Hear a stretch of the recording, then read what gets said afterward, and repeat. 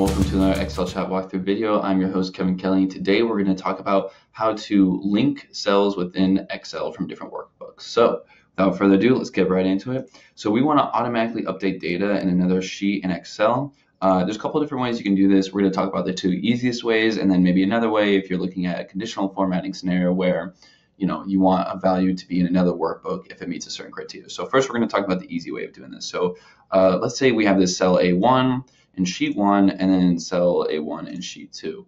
And the easiest way to go about doing this is, let's say we have just the number 50 in this cell A1 in sheet 1. We can go over to cell A1 in sheet 2, just say equals, control page up, that's how I get to the other workbook, and then just hit equals A1 from sheet 1, enter, and now in sheet 2 it just will automatically equal the value in A1 of sheet 1. So let's change this to 100 in sheet 1.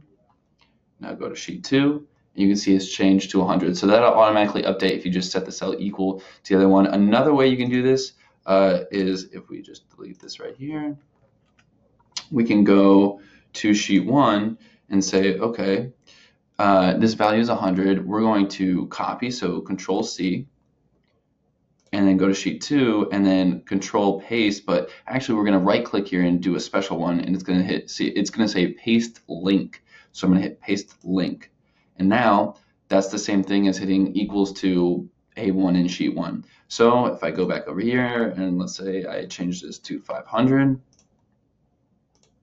it'll change to 500 in the other sheet. So simple enough. It can get a little more complicated. So let's say, for example, in sheet 2, cell A1, we're going to put this logical test in. So we're going to put equals if,